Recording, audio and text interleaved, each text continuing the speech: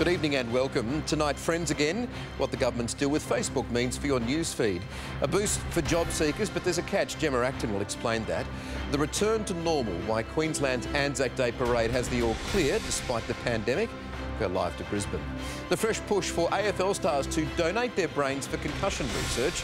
Tom Brown joins me. Out of the White House and into the frying pan, could Donald Trump's tax returns land him in jail? And is there life on Mars? We're one step closer to finding out tonight. The Australian scientist leading NASA's mission joins us. The latest from 7 News with Michael Usher. Facebook has agreed to lift its block on Australian news sites after a 5-day blackout. Here's what the Treasurer had to say about the social media site's backflip a little earlier.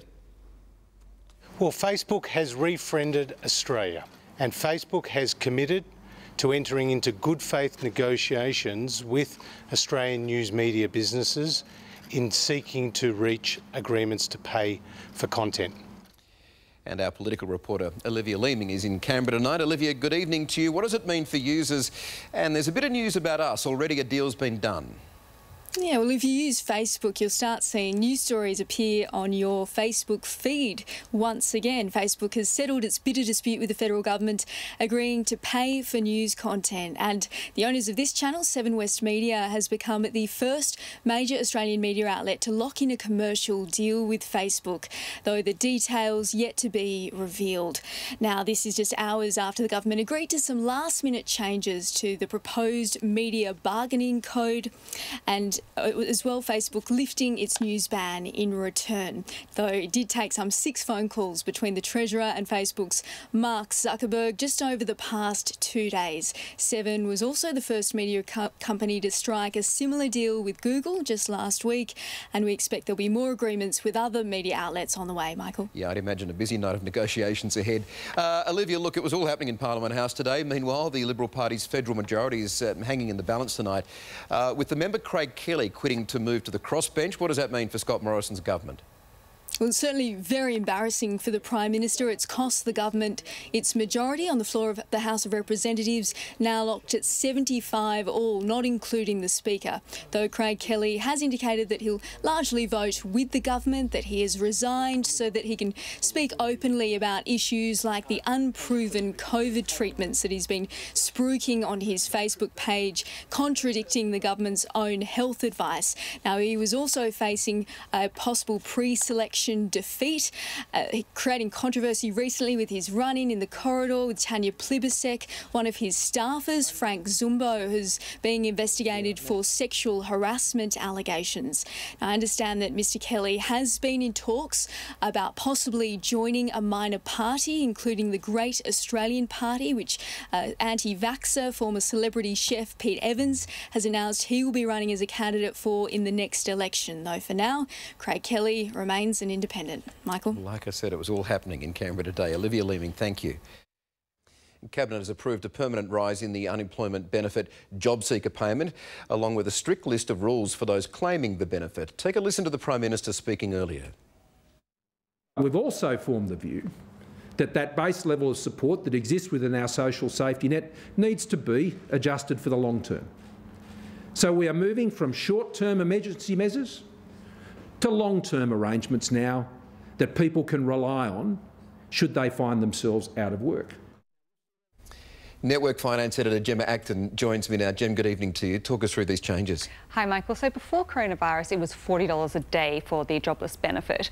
There was a coronavirus supplement added to that from the height of the pandemic in April last year, which was $550 a fortnight, effectively doubling the rate. Now, that's worked its way down to be around $150 a fortnight extra now, and that expires entirely on the 31st of March. So today the government introduced a permanent increase to the unemployment benefit as of April the 1st, which will be $50 a fortnight, in other words, $3.57 a day. So the total unemployment benefit will be still under $44 a day, right. And they have to work harder for it. You're going to need to do more face-to-face interviews with employers, apply for up to 20 jobs a month in July, sorry, at least 20 jobs a month in July. And if you refuse a job, the employer can call a new hotline to report you. No doubt a lot of reaction today. What's it been? A lot of reaction, a lot of disappointment. People have been calling for an increase to the jobless benefit for years, and this is certainly not what they had in mind. And those calls have come across the political spectrum for a variety of reasons, whether it's an economic rationale insofar as people on lower incomes tend to spend an extra dollar more than people on higher incomes do, whether it's for simple dignity, human rights, or whether it's for fairness, which is something the Reserve Bank Governor Philip Lowe called for a couple of weeks ago. There's also the argument that you cannot put your best foot forward in a job interview if you haven't had a decent meal, a decent sleep, you don't feel decently attired. Yeah. Now, the government has said, look, we want to make sure that people are still incentivised to go out and hunt for jobs, and no matter what level we set it at, there would be people who are disappointed. But certainly, I don't think that when people have been calling for an increase, that $3.57 is what they were looking for. Doesn't seem like much at all. It doesn't, no. All right, Gemma, thank you. Thanks, Michael. Victoria Premier Daniel Andrews has threatened to strip Crown Casino of its gambling licence if the Royal Commission recommends it. Some of Labor's critics have described this as unlikely given the company's job tally in the state. The Commission must report back to the state government by August the 1st. Defence Minister Linda Reynolds has been accused of changing her story about the days following the alleged rape of Brittany Higgins. The minister has been forced tonight to correct her statement after she falsely claimed to have met with Australian Federal Police twice in the immediate aftermath. In fact, the meeting took place 4 days later at the AFP's request. Well, as we go to where Melbourne health officials are tackling an outbreak of a flesh-eating bacteria. Tegan Doling is live in Melbourne for us tonight. Tegan, good evening to you. What is this bacteria?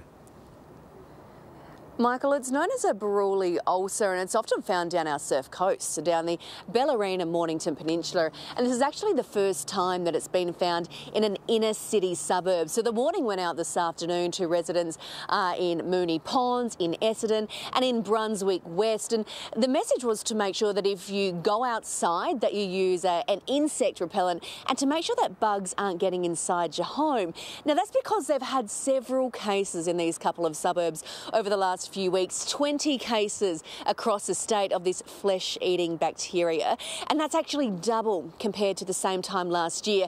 Now, how it all works, Michael, it often starts out as almost like a small mosquito bite, and it can actually be treated quite easily and quite effectively just with the use of antibiotics. But what we've seen in some patients, it starts to get nasty if it's left untreated, and that's where that flesh-eating bacteria starts to grow. We've seen quite large ulcers in people's arms and legs, even to the point, Michael, where they've had to get amputation. So it can get really quite serious. So the warning is to make sure always using bug repellent in those three areas in particular, because experts were saying, for the Chief Health Officer was saying that, Michael, although it can be quite rare, it's definitely a bacteria that you want to try to avoid. Goodness me, Tegan, if Victorians haven't been through enough during the past year. Now this. All right, Tegan Doling, Melbourne, thank you for that tonight. Well, Anzac Day is returning to normal in Queensland this year. Alex Lewis has the latest in Brisbane tonight. Alex, good evening to you. The Sunshine State's made the call ahead of the rest of the country. Well, Michael, it'll be the largest public event since the start of the pandemic. There's no requirement to wear a mask or to check in. Our Chief Health Officer, Dr. Jeanette Young, says basically open-air events such as parades and services can carry on with a very low risk of transmission. There had been contingency plans to hold a scaled-back service here at Anzac Square, as well as using stadiums and showgrounds for the parades, but Dr. Young says that's simply not necessary. In fact, Premier Anastasia Palaszczuk is urging Queenslanders to come out in force to pay their respects this year. A stark contrast to last year. The messaging was to stay at home and light a candle from your driveway. But last year there were some 270 cases of coronavirus on Anzac Day in Queensland. Today there were just 7, all in hotel quarantine and no community transmission. And of course the other key difference is the vaccine.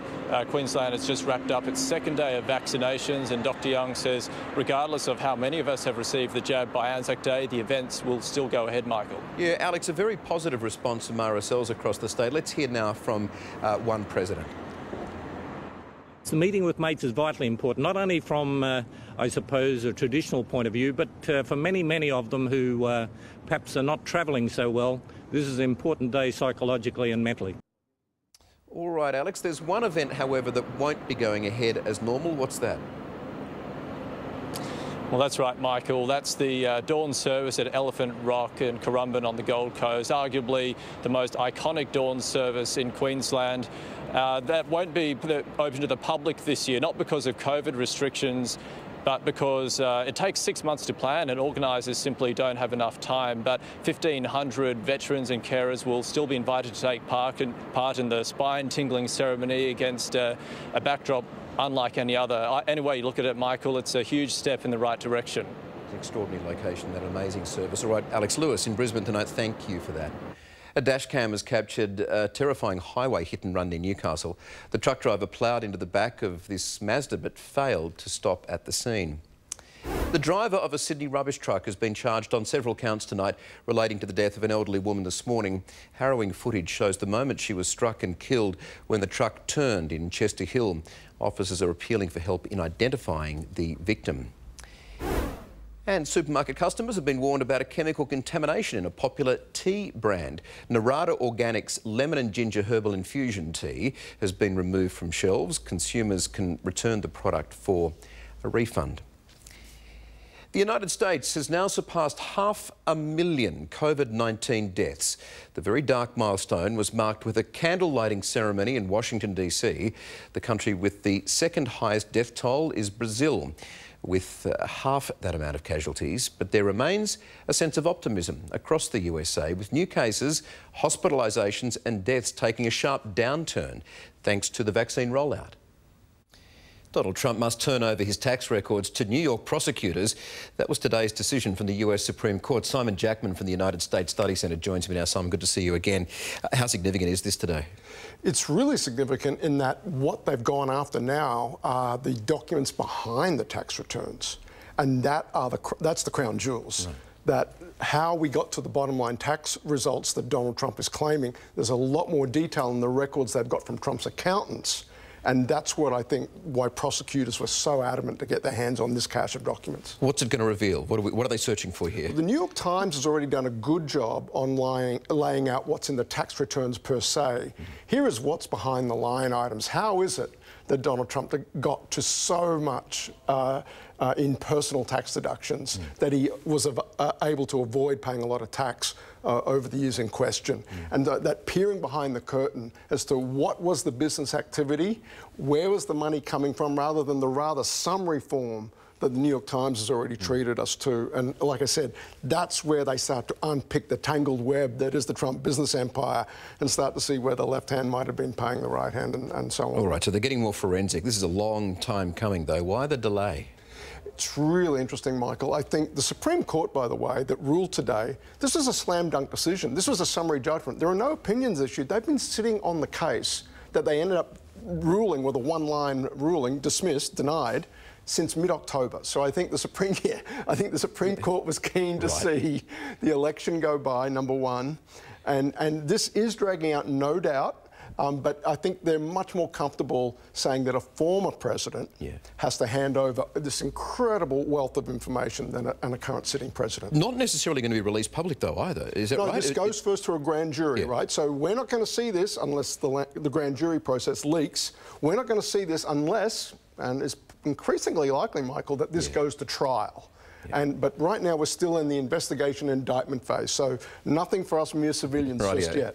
Now, New York isn't the only state launching legal action against Mr Trump. His lawyers are being kept pretty busy at the moment. Yeah, so there's a criminal investigation underway in the state of Georgia around potential election interference, and there is that longer-standing issue out of New York State around the activities of the Trump Organization that now links to the document dump that they just got today, in particular consultant fees paid to Ivanka Trump while she was an employee of the Trump Organization. Very briefly, he's not been quiet over. We're expecting a major speech from Donald Trump soon, aren't we? Yeah, CPAC, the big Conservative Political Action Committee conference. It's the must-go event for any aspiring conservative American politician. Trump is back, prime time, closing the conference there on Sunday night. Mike Pence is not.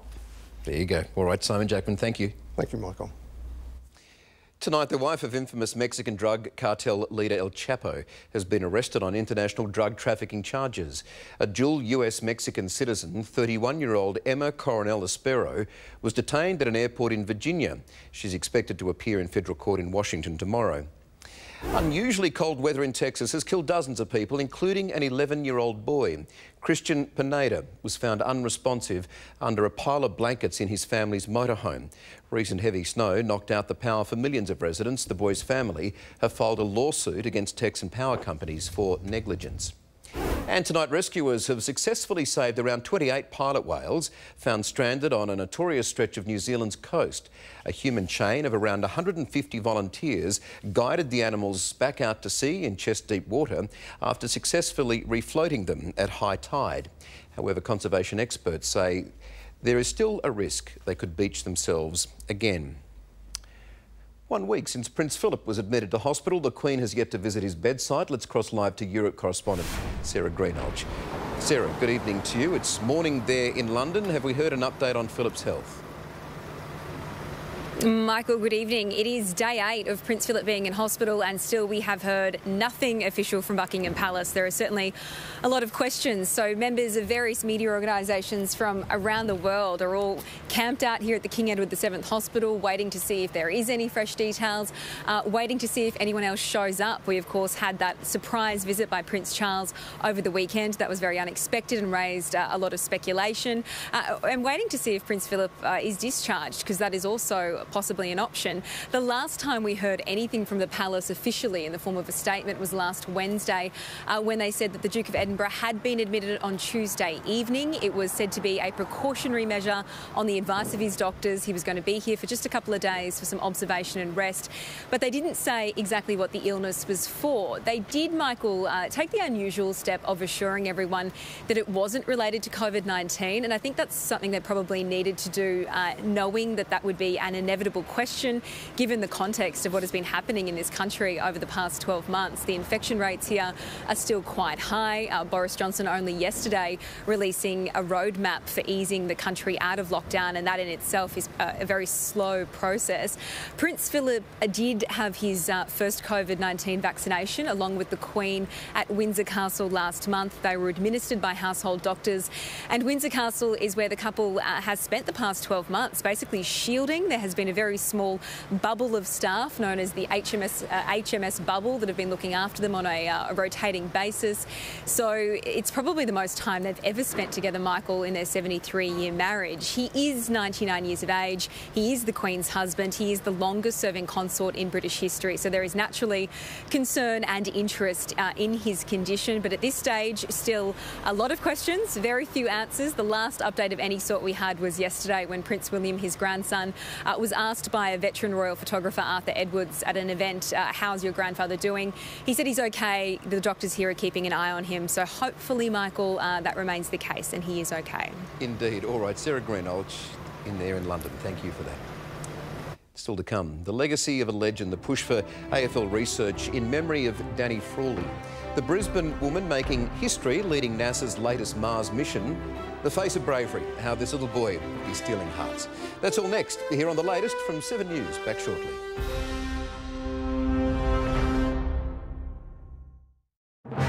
The celebrities and the kids are coming together. Is this amazing or what, Shermo?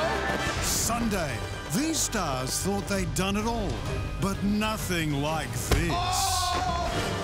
Then Monday, the kids make the putts. The parents take the hits. 2 massive nights of extreme family fun. This is Holy Moly! Sunday and Monday on 7. Come see our range of shower screens, a touch of luxury for any bathroom, mirrors to create the illusion of space, and glass splashbacks that add style and colour. Let our experts help you match the perfect product to your lifestyle. Call or visit Dabsco today.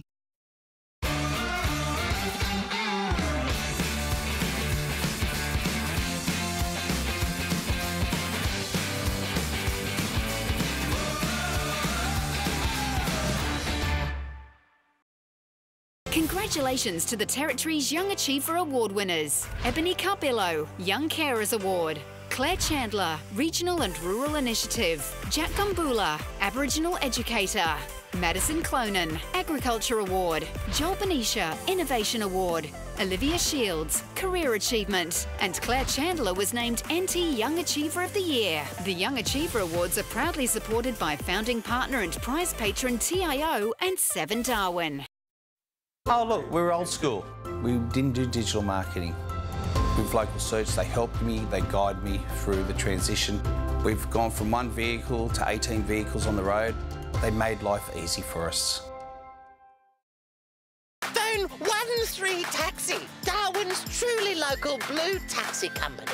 Each vehicle with COVID-safe vehicle cleaning, in-car CCTV monitoring, satellite tracking, direct to the Blue Taxi local response team. Track your booking on the Blue Taxi phone app. Darwin's own Blue Taxi Company also offer minibus, coach and private hire car services. Phone 13 Taxi. Duh. Elegance and glamour. Love your shape. Love your size. Available at Sarah Lynn Lingerie and Fashion Boutique, Shop 3, Milner Plaza, 348 Bagot Road, Milner.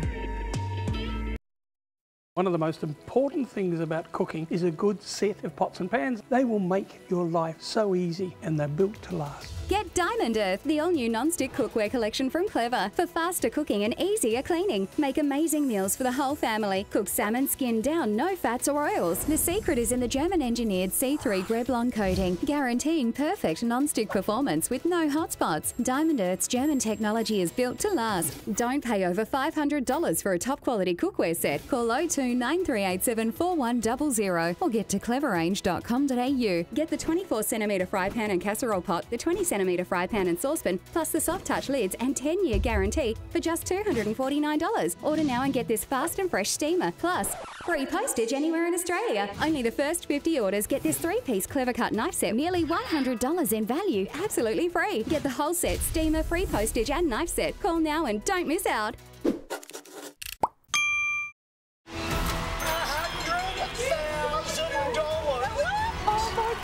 Could you be next to win big on Sunrise tomorrow? Welcome back. A Victorian coroner is urging AFL players to help with brain research after revealing details of late AFL great Danny Frawley's death. Our sports reporter Tom Brown's in Melbourne for us tonight. Tom, good to see you again. So what did the report into Frawley's death actually reveal? Michael, the coroner has given a revealing and quite confronting insight into Frawley's final few days. But from a CTE perspective, which is this brain condition, she has, as you mentioned, encouraged players to contribute their brains to research because she found that Danny's depression, there might have been a contributing factor which involved the CTE. Importantly, the coroner found that there were multiple factors behind Danny's depression. They included losing his job at the Coaches Association, his star power, his media career diminishing in the end, also relationship trouble, but quite significantly she's found a potential link between depression and this brain condition which Danny experienced. He had 20 concussions or so throughout the course of his career, including 5 hospitalisations. So there's documented evidence of these concussions, and the coroner thinks it's an area of important research. So Danny's most enduring legacy might be to come in terms of further research and knowledge in this complex area, Michael. It is indeed. You know, Tom, you would know this. They did this in America with NFL players and it's revealed so much about CTE. But what do we know about CTE in Australia and why the push for further research? Well, the coroner has officially found in these findings there's a lack of knowledge at this time in Australia and overseas in terms of the effects of CTE. And part of the reason for that, Michael, is you can only diagnose it, and Danny had low-level CTE, post-mortem through an autopsy. So it's very hard to link a change in behavioural patterns throughout someone's life to when they suffered the CTE because they don't have a lot of research or knowledge until you've passed on. That's why the coroner wants there to be more research in this area. While we have you, Tom, AFL fans are a bit unhappy over a controversial new rule change. We know, Michael, a lot of AFL fans don't like a change in rules, but there's some vision that's gone viral today of an application of a new rule. It's the man on the mark rule, where the player on the mark can't move laterally at all. There's no grey area. It's designed to encourage the player with the ball to swing out and take on more attacking play. The idea, it could improve scoring. Now, not all fans are pleased with this, but the umpires are out teaching the players the rule. I think it's just an adjustment process that the AFL certainly hope will see an improvement to scoring this season. The coaches, Michael, like their defensive structures, and not all of them are sold on this rule, so it's a bit of a clue that it perhaps already might be working. We might see some more attacking football this year. All right, good on you, Tom. Tom Brown in Melbourne, thank you. Remarkable footage and audio has been unveiled from the Mars Perseverance rover. Behind NASA's $2.2 billion journey to the Red Planet is a woman from Brisbane whose invention could change everything we know about our solar system. Angela Cox spoke with Dr. Abigail Allwood, the first woman and the first Australian to lead a mission to Mars. Now, after years of hard work, what was it like finally watching the Perseverance rover land on Mars? It was astounding. I think in the run-up to landing, I had been sort of dismissing the idea that it wouldn't land. You know, it might not land, might not be successful. I thought there's no way it's not going to land. These guys will nail it. They've done it so many times before. So I didn't really get that too worried, unlike some of my colleagues. But then when it was sort of going through that checkpoint of list of things that you need to check off, like parachute deployed, you know, cruise stages have gone away, and blah, blah, blah. But, oh, thank goodness the parachute deployed. It might not have, you know. It was like, OK, there's a lot of stuff that had to go right here in order to get this safely down. And that was just astounding just to watch it all happen. So much more this time than even last time. It was just incredible. All these things went right. And so to get all these surprises from these amazing pictures and videos that you're getting back now, I mean, your mind must just be blown. Oh, it is. It's absolutely amazing. And to see so much stuff, I mean, this could all be Earth. It looks so familiar and yet so alien. So you are the first Australian, but you're also the first female to lead an aspect of this mission to Mars, which is an incredible achievement. Does space exploration need to be more accessible for women in our society? Absolutely. I think, well, I think to young people in general, but particularly in women. For me, it was when I was growing up, there was enough obstacles to this kind of career that I think when I was watching a television show about science, about the return of the Voyager mission images, and I saw a woman who was presenting this and talking about her experiences seeing those data come back from Voyager in the 1970s. And just seeing her was like, wow, click, a woman can do this. So that was, you know, you can actually get paid and you can do this. You can use this for a career. It's not just something that you had to do in your hobby. It was actually, that was very informative for me in my decisions later in life. Well, it's quite remarkable. You're this girl from Brisbane, and now you're part of this. You know, what is that like for you? It's I don't think about it every day.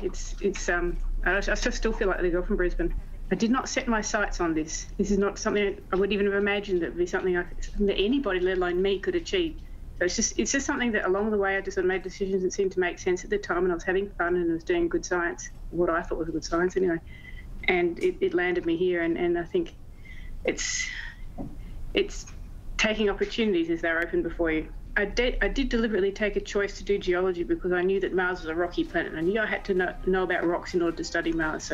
So I know you can't give away any of NASA's secrets, we accept that, but from what you're saying, it certainly sounds like this trip and the information that's been gathered is really profoundly going to change and add to what we know about the Red Planet. I've no doubt of that at all. I think it's going to be, whatever we find is going to be absolutely, it's going to shape the way, it's going to shape the sorts of ideas we have in our heads as we come to the breakfast table in the morning. We think about our own planet and about all the other planets out there. That's what it's going to do. Well, thank you so much for your time and joining the latest tonight, Dr. Abigail Allwood. Thank you. Fantastic. Well, still to come, Gemma will be back with a look at the day's markets and why this little boy is tonight's final frame. That's next here on the latest from 7 News. See you in a minute.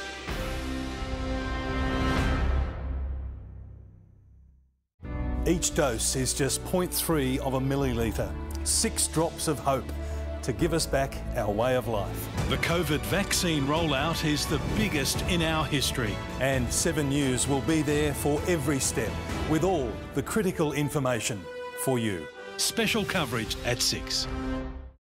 There's an easy way you can boost your business, keep money in this community and help Australia thrive. Sounds too good to be true? Actually, it sounds like your local Channel 7 station. Advertising with us will help you easily access your customers, letting them know who you are and what you do, so they can help support you.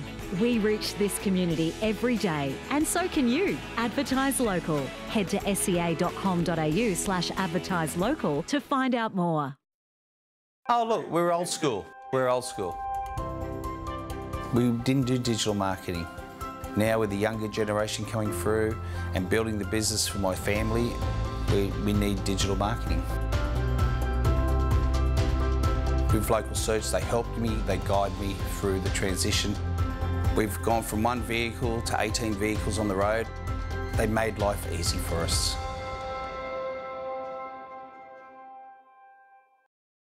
Coming up, get our best-selling Every Comfort pillow, absolutely free. Do you struggle trying to get regular sheets on your bed? Then you need Royal Deluxe Dream Sheets. Luxuriously designed with an extra deep 50cm drop, these hotel-quality bed sheets are guaranteed to fit every size bed or your money back. Available in 100% cotton or superweave blend. The secret is in the Dreamweave technology, the perfectly matched thread count, and the extended 20cm wall with easy slip-fit design. Stop the tug of war trying to make your bed. Call 02 938 74100 or get to supersleeperpro.com.au and get the extra long fitted sheet and flat sheet plus 2 pillowcases. Available in your choice of fabric with our exclusive fit any bed or your money back guarantee. Plus free postage anywhere in Australia. Be one of the first 37 orders and we'll double the whole offer. Order right now and get our best-selling Every Comfort pillow. With adjustable filling, it helps you keep cool and comfortable. It's yours free. Call now or go online and don't miss out. Harvey Norman, your destination for the new Samsung Galaxy S21 series. Get the new Samsung Galaxy S21 128GB for $0 up front when you sign up to a new Optus $65 per month SIM-only plan for 24 months. That's right, sign up to an Optus $65 per month SIM-only plan for 24 months and get the new Samsung Galaxy S21 128GB for $0 up front. Offer ends February 28. Galaxy S21 series, now at Harvey Norman. Darwin Day Surgery. Why leave the territory for elective surgery? Darwin Day Surgery is private, confidential and stress-free. National quality and healthcare standards accredited. Call for a streamlined appointment. Darwin Day Surgery at Casuarina. Bed Match at 40 Winks takes the confusion out of buying a bed. And right now, get any size mattress for the price of a single. That's a queen, king or super king mattress for the price of a single. But hurry, ends Sunday. 40 Winks, serious about sleep. When you choose RSPCA approved, you're supporting Australian farmers who give chooks more room to move, pigs the creature comforts they need, hens the freedom to scratch and perch, turkeys a better home, and who raise salmon with a focus on welfare. So to ensure your food has been farmed humanely, always choose RSPCA approved. It's outrageously beautiful. Just amazing.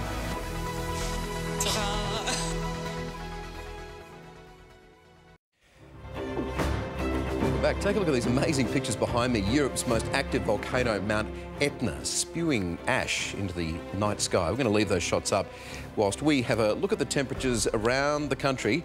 Sydney highs of 25, Melbourne 20 with some cloud around, 32 in Perth. In some other parts, Longreach, high of 40, Albany 22 and showers in Foster. Now, Gemma Acton's back with a look at the markets.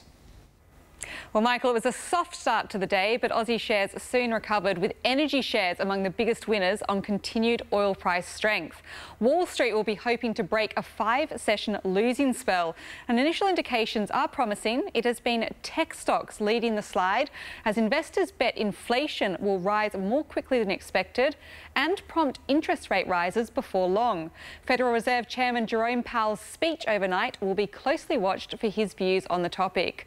Both oil and gold have been picking up steam today, and it has been a strong session for the Aussie dollar, cracking through 79 US cents to reach its highest level in 3 years. Michael.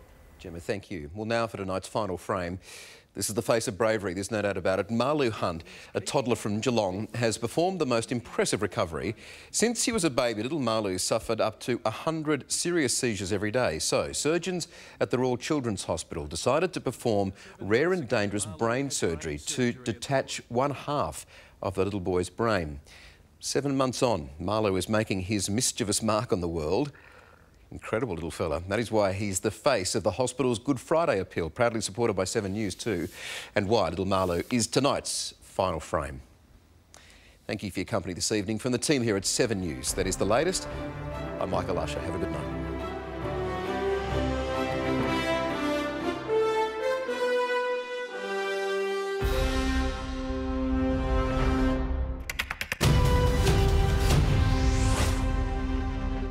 Previously on Station 9.